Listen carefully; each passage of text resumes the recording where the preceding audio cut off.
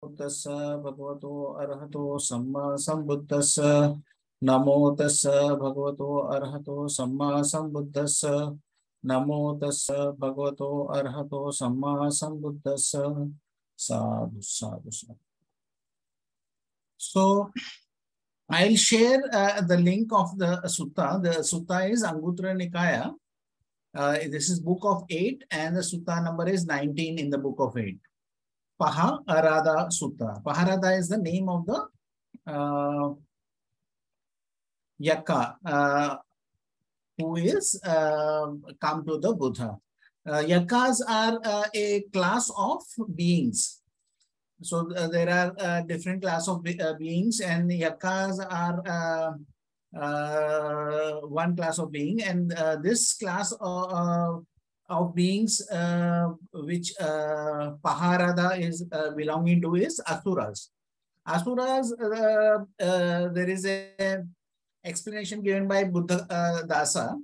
He says that there was a gods were there and they had a fight with the kingdom of the 33 gods, where Sakka is the ruler of the 33 kingdom of the 33 gods.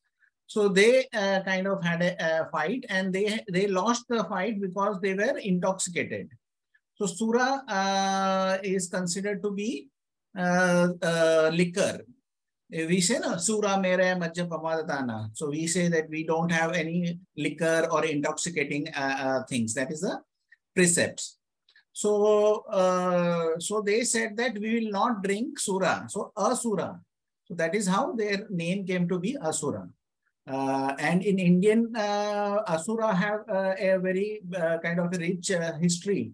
And they have, there is a Indra, which is a god which is very similar to Sakka in Indian mythology. And Asuras are a permanent, they are considered demons. But in Buddhist cosmology, Asuras are not demons. They are a different class of beings. So most probably those are the earth-bound devas. They may come under earth-bound devas because they were staying in mount. It is considered mounts. What was that name of that mount? I'll just find out 1 second.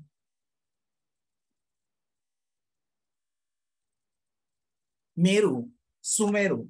So we Meru is in Indian mythology. Sumeru is under Pali mythology. So they were staying. So I'll start the sutta, the text of the sutta. On one occasion, the Blessed One was dwelling at Virajana at the foot of Narelu's neem tree. Then Paharada, ruler of the Asuras, approached the Blessed One, paid homage to him, and stood to one side. The Blessed One then said to him, Paharada, do the Asuras take delight in the great ocean? Bhante, the Asuras take delight in the great ocean. But Paharada, how many astonishing and amazing qualities do the Asuras see in the great ocean, because of which they take delight in it?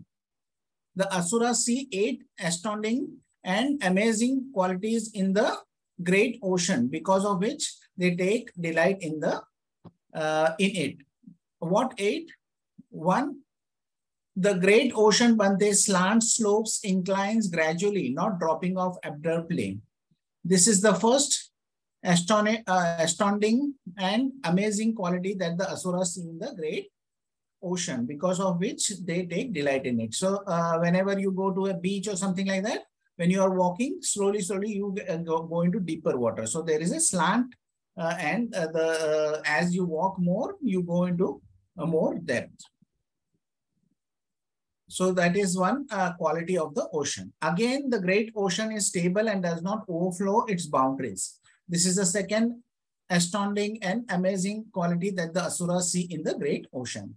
Again, the great ocean does not associate with a corpse, but quickly carries it to the coast and washes it ashore. This is the third astounding and amazing quality that the Asuras see in the great ocean. So many times we find that there are in news also that some person had drowned, but his body was found on the shore after some certain amount of time. So that is the quality of the ocean. Again, when the great rivers, Ganga, Yamuna, Achiravat, Sarubha, and Mahi, reach the great ocean, they give up their former names and designations and are simply called the great ocean. This is the fourth astounding and amazing quality that the asuras see in the great ocean. So, whatever the river is there, when the water comes, it all becomes the ocean. So, there is no distinction in the water based on where it came from.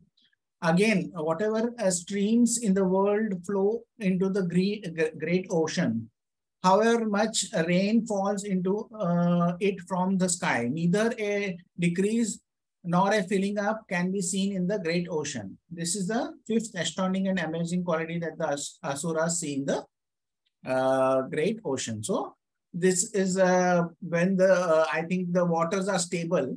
This is not taking into account the I think the climate change or the glaciers, I think so. So, but the oceans remain stable.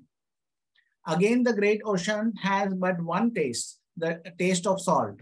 This is the sixth astounding and amazing quality that the asuras see in the great ocean. So, wherever you taste the water of the ocean, it will be salty. Again, the great ocean contains many precious substances, numerous precious substances such as pearls, gems, lupes, conch, quartz, coral, silver, gold, rubies, and cat's eye. This is the seventh astounding and amazing quality that the asuras see in the great ocean. Again, the great ocean, and currently even oil and gas. So there's a lot of oil and gas in the ocean. Again, the great ocean is the abode of great beings such as Timin Galas, Timi Galas, Asuras, Nagas, Gandhabas. So maybe Asuras also like to stay over there. That's the reason Buddha started with the questioning on the ocean. Gandhabas. They are in the great ocean beings with bodies 100 yojanas long, 200, 300, 400, 500 yojanas long. This is the great, astounding, and amazing quality that the asuras see in the great ocean, because of which they take delight in it. Yojana is a mark of distance. I am not particularly sure what is the mark of distance, but yojana is a mark of distance which is given. So there are, like you see that there is a giant squids are there, which may be bigger than the whales. So there may be other beings also which are big in the oceans. These Bhante are the 8 astounding and amazing qualities that the asuras see in the great ocean, because of which they take delight in it. But do the bhikkhus take delight in this Dhamma and discipline? Paharada. The bhikkhus do take delight in this Dhamma and discipline. But Bhante, how many astounding and amazing qualities do the bhikkhus see in this Dhamma and disciple, because of which they take delight in it? So now Buddha started with the question about the ocean, and he replied in the ocean. So now he is saying, how do the qualities of the Dhamma? So Buddha is kind of is going to tailor this response according to what the Paharada said, because then he will be able to understand what is being communicated. The bhikkhus see 8 astounding and amazing qualities in this Dhamma and discipline, because of which they take delight in it. What 8? Just as Paharada, the great ocean slants, slopes, and inclines gradually, not dropping off abruptly, so too in this Dhamma and discipline, penetration to final knowledge occurs by gradual training, gradual activity, gradual practice, not abruptly. This is the first astounding and amazing quality that the bhikkhus see in this Dhamma and discipline, because of which they take delight in it. So, as there is other suttas also where the Buddha kind of explains how This is a gradual practice. And Ganaka Sutta is there, where the accountant comes and asks about the practice. So this is the way of the practice. It does not happen means abruptly. So when somebody practices on a regular basis, then he will definitely get the result, because it will go slowly, it will develop.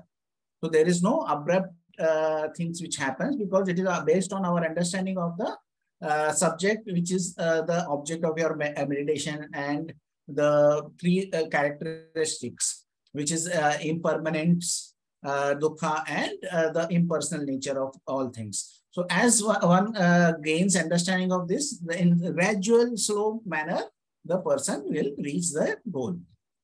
Just as the great ocean is stable and does not overflow its boundaries, so too, when I have prescribed a training rule for my disciples, they will not transgress it even for the life's sake. This is the second and astounding, amazing quality that the bhikkhus see in this Dhamma and discipline. What Buddha is talking about now is Vinaya.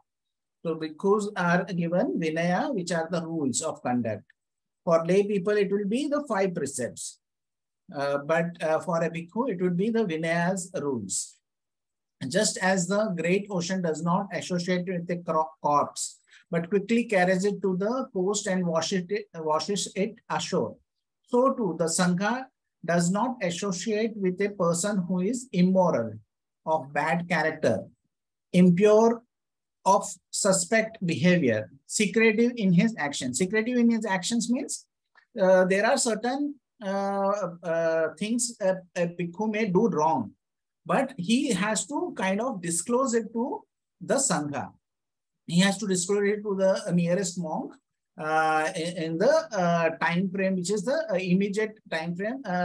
He has to disclose it. If he delays it by a day, then the recourse is that he will get one more day of kind of a there are certain actions, corrective actions. So the corrective actions will be extended based on the time he keeps those things secret. So to reveal what a person does wrong immediately is the imperative over here. So secretive in his actions means he is not revealing his faults, or sometimes there are missteps in the life, holy life.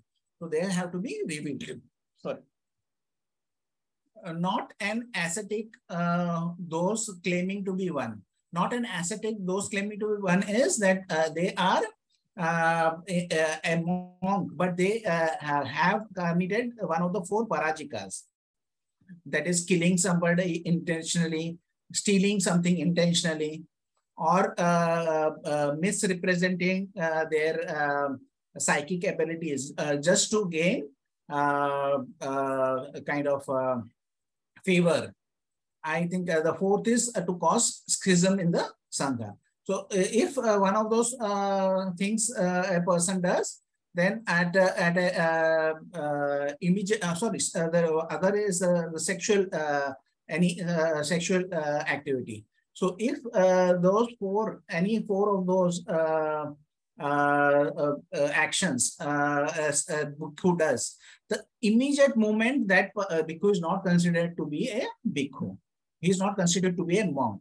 So not an ascetic, though claiming to be one, means the person who has committed Parajika has not kind of disclosed it. And the other aspect of Parajika is mentioned over here is not a celibate, though claiming to be one. So celibacy is also a one of the 4 this thing, the main rules of Vinaya. Those are the 4 first rules of Vinaya. So Vinaya has many rules. One of the rules of the Vinaya is based on the basic rules, which is called Parajika. It's a defeat if you break those rules, which I explained. Then there are rules which are have to be kind of resolved by the Sangha. So there is a 20 Sangha members get together. This is revealed what has been done wrong, and then they will give a corrective action. Then there is relinquishment. Relinquishment is if you have attained something which is not to be attained, like there's a robe which has to be kept with you for 10 days, but you have kept it for 11 days. So you have to relinquish that robe. So by somebody gives you some gift, and that gift is something which you are not supposed to have, then you have to relinquish. Like food is given, certain amount, certain time of the day we can take certain foods. So that those kind of rules are there where a person relinquishes. Then there are rules where the bhikkhu has to just confess. If there are minor rules in there are many minor rules are there, like some one rule which happened about in the Kosambi where they were fighting was for the water. When you go to the bathroom and there's a pitcher over there, you don't keep water in that. So some beings can lay eggs, like the mosquitoes can lay egg on that. So that you have to empty the water and keep the receptacle empty. So if that is not done, then that is a minor offense. So they have to just confess that I forgot to empty the vessel. So that becomes, those are the way person kind of reveals what has been done wrong. So not a celibate though claiming to be one, that is the Parajika then. Inwardly rotten, corrupt, deprived, rather it quickly assembles and expels it. So when the Sangha knows, they come together and then they expel the bhikkhu. Even though he is seated in the midst of the Sangha of bhikkhus, yet he is far from the Sangha, and the Sangha is far from him. This is the astonishing and amazing quality that the bhikkhus see in this Dhamma and discipline. So the Sangha can take some actions, and the greatest action the Sangha can take is to tell the bhikkhu that he is a person, a person who is not in the community. So he is banished from the community. So that's the highest action the Sangha can take. So it's considered very bad, because there will nobody will speak to the person, and they will nobody will kind of have any dealings with the person. So that's a very heavy punishment in the Bhikkhu Sangha. Just as when the great rivers reach the great ocean, they give up their former names and designations and are simply called the great ocean. So too, when members of the 4 social classes, these are the 4 social classes in India. It can be different in different parts of the place, but these are the 4 social classes. Katiyas or Kshatriyas are the warrior class. They were considered at the time of the Buddha to be the foremost. They were the class from which kings used to come. So they were the class of people where if somebody had to be a king, it would be a Katiya. Then there is Brahmins. Then there is Vaisyas. Vaisyas means merchants, whoever deals in buying and selling. So those are Vaisyas. And Suddhas. Suddhas are anybody who works, like is a carpenter is there, or somebody is a farmer. So a person who works for the living is the 4th class of people.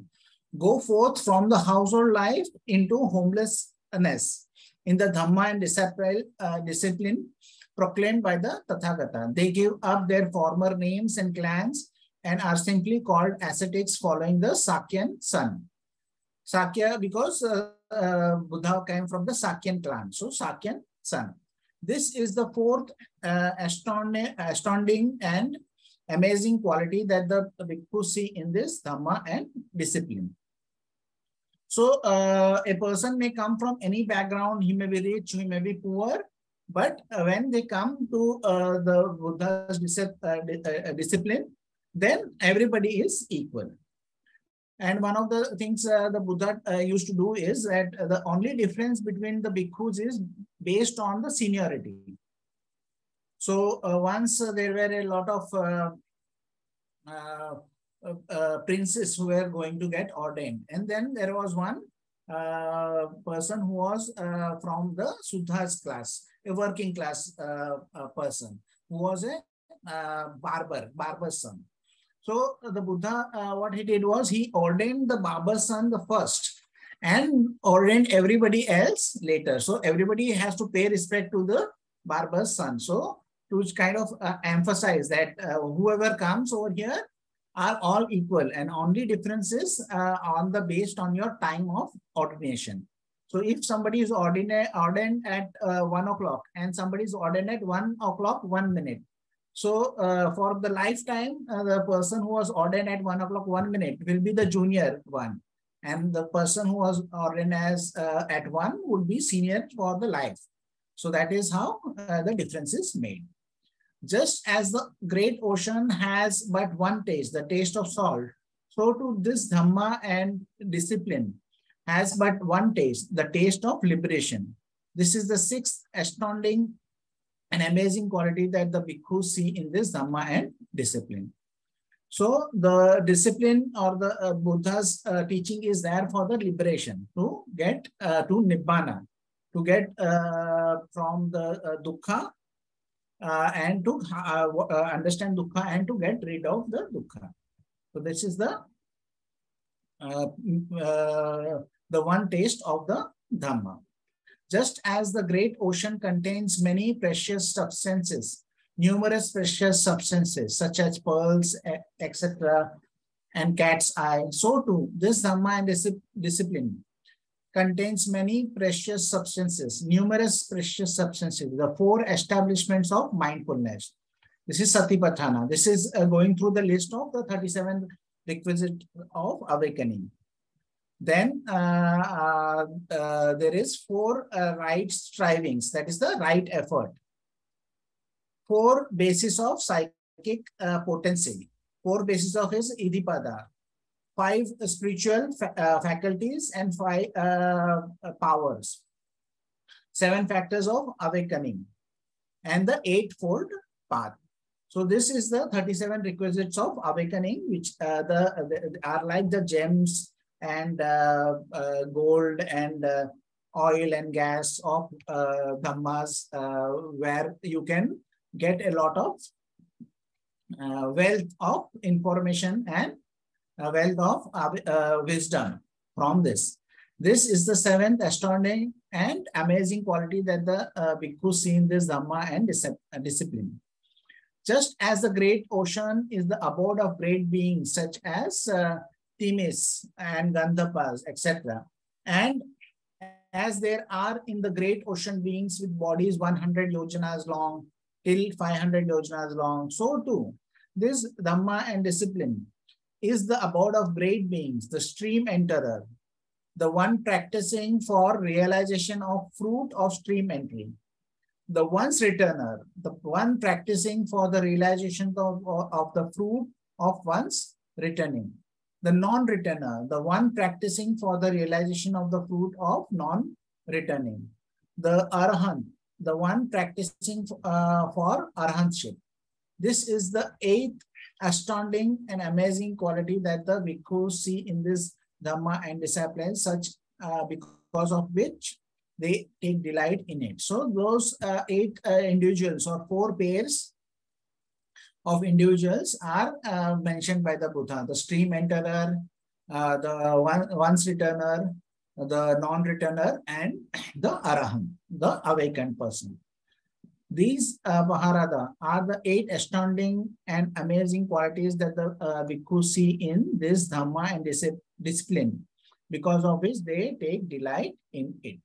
So the Buddha has kind of informed Paharada about the Dhamma and the good qualities of the Dhamma, and how these are the amazing things which are there in the Dhamma, in the same way which he can understand in the similes where he is able to kind of relate to it.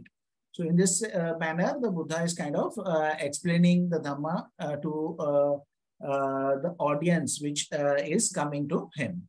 So this is a sutta which is ended now. So if there are any questions about the sutta or any other questions regarding practice or anything, you can ask. Are there any questions? Yes, I have a question, Bhante. I have a question about my meditation. I radiate or go in the directions, yes, and I aim to do it for 5 minutes, but I often find myself doing this for like 6 to 8 minutes even. Yeah, is that like that's a bit long? But yeah, what do you think about that? That does not matter. See, what matters is that it should feel like 5 minutes to you. So it is it's a kind of an approximation that you, it feels like 5 minutes, then you go to another thing. You don't kind of open your eyes and look at the watch every time. If it feels like 5 minutes, you go to the another direction. If it feels like 5 minutes, again to another direction, another. And this way you have done the 6 direction, then do all the direction as long as you are planning to sit. But it does not matter that it is 6 minutes or 4 minutes. It is just a way of doing things. It's a kind of a means to an end. So whatever is the feeling which you have, there is an internal clock which we have, and some people are good at it, some people are not good at it. Some people are so good at it that they can tell the day is time by just if you ask him, and if he will say, yeah, now it is 3 o'clock and 3 minutes. They will say that. So they are naturally, they have a very good internal clock. So they can, anytime you ask them the time, they can tell the exact time. So we also have some internal clock, but we may not be so precise. So if it is going 7 minutes, it's okay. There's no harm in it. So you go through the directions and then go through all directions and continue the sitting. So it does not make any kind of difference. Is there a way, some thing which happens, which kind of, it feels like a hindrance to you over here when you're sitting long periods? Oh, no, that's not the case. Okay, then it's okay. Thank you, Bhante. Any other questions? Yes. Bhante, thank you so much for the talk. I have a question. I have a bit of an odd question, though. Yeah. So recently, because I was traveling and because it was for work, so I was staying at a couple of hotels, and I was not able to sleep very well in different hotels. And this is not the first time. So about 3 weeks before, I was attending a conference, similar thing, staying in hotels. But if I stay in, let's say, an Airbnb, so somebody's house or a smaller place, I sleep well. So when I didn't sleep well, it's more like waking up, 2 o'clock in the morning and then not being able to sleep after that, or 4 o'clock in the morning and tossing and turning. So I'm just kind of curious because I didn't really have this issue before. So I'm just kind of curious if anyone else who travels has a similar kind of issue. So this can happen because you become more sensitive to kind of energies. When you are doing metta and you are doing meditation, you are more sensitive to what is happening. One thing, one of the gurus used to say, he was a kind of a multi kind of dimensional guru. He used to do yagna also, and he had Muslim teachings also, and he had other Hindu teachings.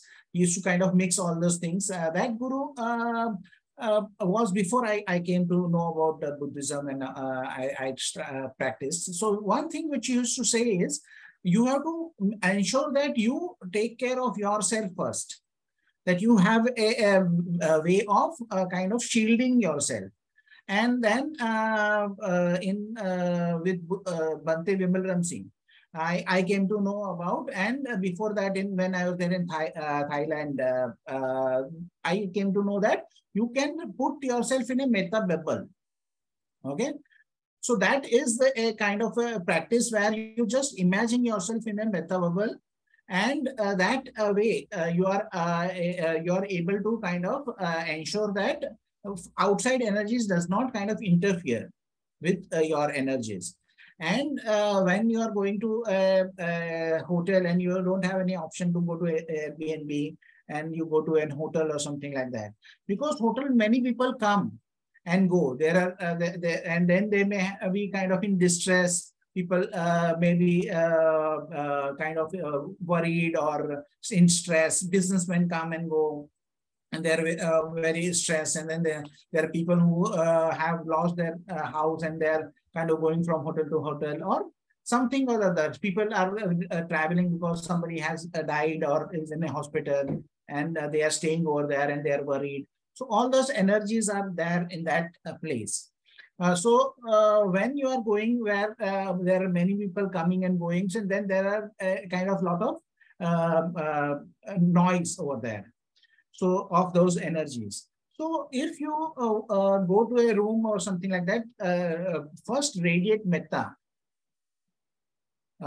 through the whole room, and then imagine yourself having a kind of a metta is kind of enveloping you, and then you try and see how it kind of affects. Certain times when you are afraid or you get sleep, in the sleep also you get some kind of nightmares. That time also you can do this. You can kind of imagine yourself in a metta bubble. And if you are unable to sleep, just imagine you are there in this metta bubble, and you have awareness of your body. And just don't toss and turn. Just take this time as a time of meditation. Lying down.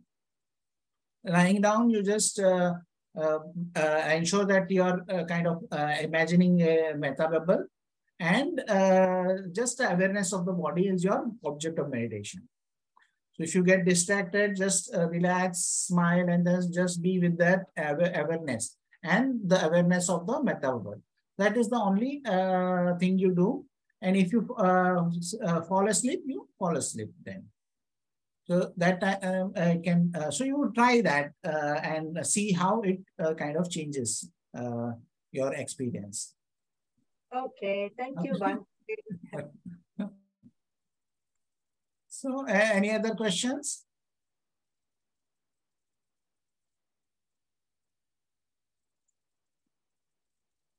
Anything related to meditation or any other thing also, you can ask me.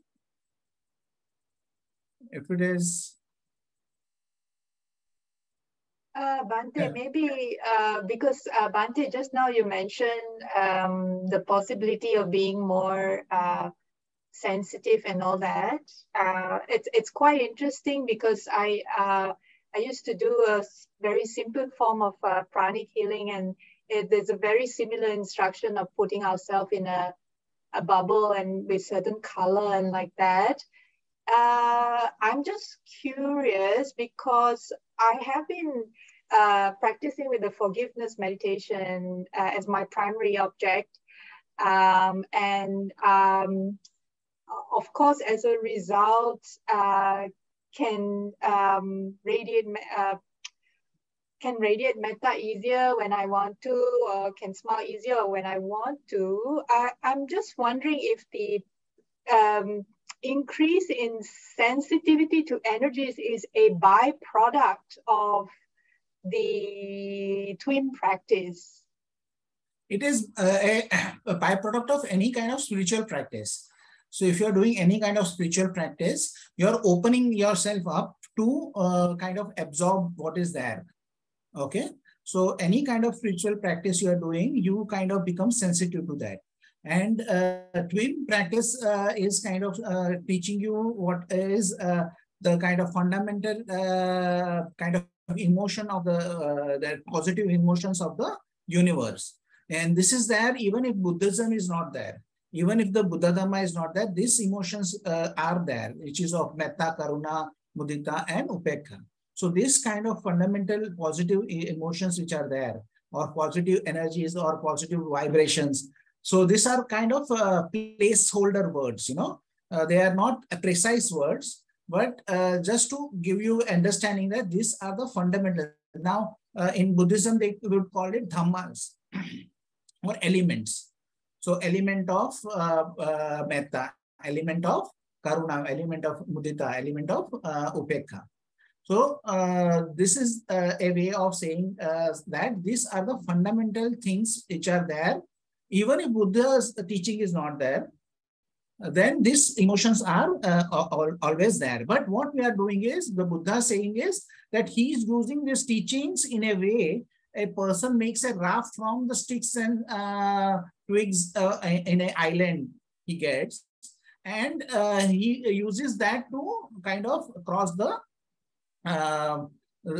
river and go to the safe shore. So what we are doing, the Buddha is teaching is to use the same emotions, same practices, same dhammas to reach to the ultimate goal, is Nibbana. So when we are saying that we are using this concept of metta, bubble, so one way is to just use it as just a tool of just keep your energies together, or to kind of avoid other energy. But what we have is the right effort also with that. The right effort is to recognize, release, relax, resmile, and return. So now when we are using right effort, we are understanding the impermanence of those things, because they are not there, they came into being, and again they will kind of vanish. So that is the impermanence. The dukkha is you're fighting with that emotion or situation. So what is dukkha? There is a truth and you are opposing that truth. When this opposing is there, that is the dukkha you are creating.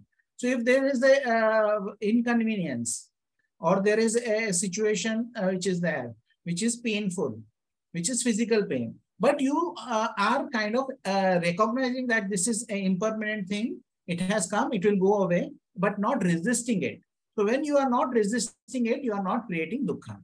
Then another thing you should understand is the impersonal nature of the thing, because they have not come because you have asked them to come, and they cannot go because you are asking them to go. So that is the impersonal nature. So that is the understanding of the things which are there.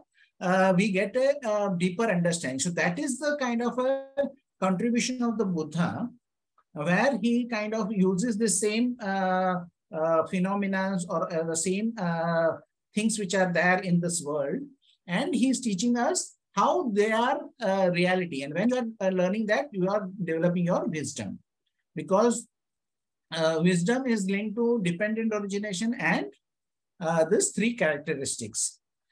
So dependent origination is also what if there is a contact, there is a feeling, and if there is a feeling, there is a I like it, I don't like it, and then there is all the things why clinging is there. I don't like it or like it, and then you go to the birth of action, and then there is some action, and then there is a death of action. So the same thing is happening when you are going to a place. There is an energy. Your energy interacts with your energy, and there is a dislike, and you say, I don't want it. So there is a contact, then there is a feeling which comes. That feeling, you say, I don't like it. When you say, I don't like it, you have all the reasons for I don't like it, and because of which you kind of resist it. That is the birth of action. Because that is your habitual tendencies. I don't like it, I'll resist it. So when you resist it, then what happens is you are giving energy to the same thing, the same feeling. It becomes more stronger, it comes back, and then the cycle kind of perpetuates. So whatever you resist, persists. That is what there is Hart was used to say in his teachings. Whatever you resist, persists. So this is how whatever you are resisting persists, because Buddha is saying a precise way how it is getting done through dependent origination. So every phenomenon which is happening can be a basis of our learning. So there is one simple thing is to use it to have a good sleep. Another way is that by using the same method, you are learning about the reality of how phenomena arises and how it kind of turns into dukkha, and how this is an impersonal process. So we can just look at it without getting affected by it. So that is how you use this teaching. So when you are doing a metta bell, you are also having the right effort in this.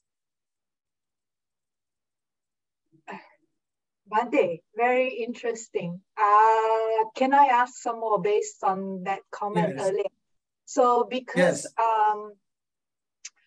I was in a forest recently, a very old forest, a bit like Everett's background now, with very, very tall trees. Yeah, redwood forest. The energy, so when I didn't even consciously want to meditate. So basically I just closed my eyes, and the energy at that point was very intense. So I don't know if that was considered a distraction, but now that I'm reflecting, at that point, should I have just put myself in a metta bubble, or should I have just observed and let it be? So one way of seeing it is in the way of chanda. Chanda is the desire. So Idhipada we just mentioned about. So we want something to happen, you know. So that wanting something to happen is to kind of have the calmness of mind. So if it is helping us become calm, then we go with it.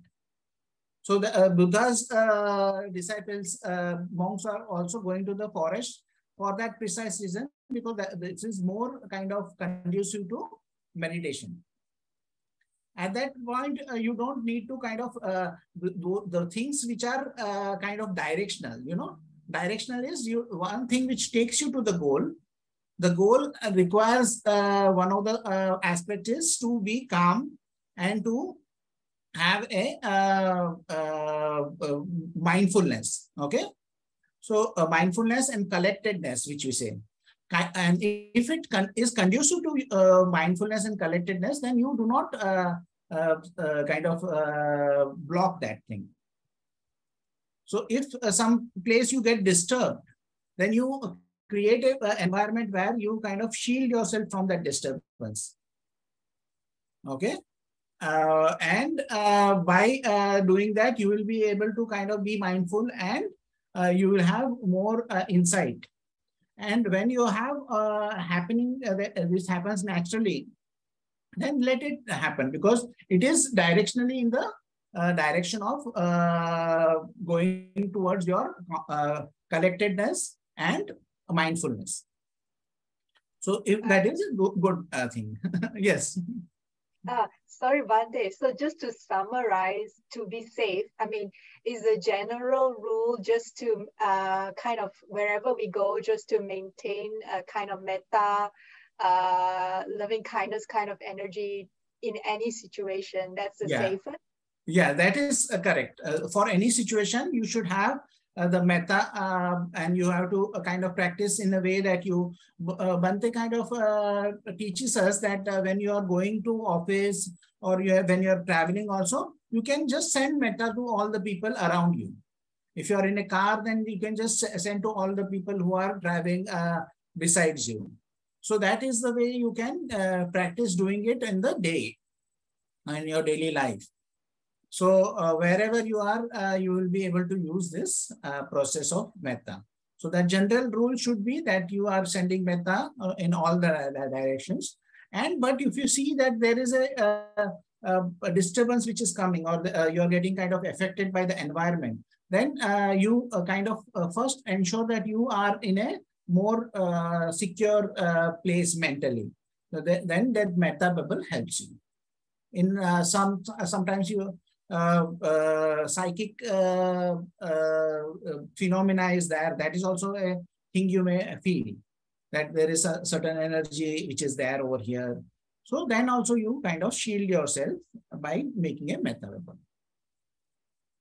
Thank you, Bhante. Very helpful. Okay. Is there any other questions?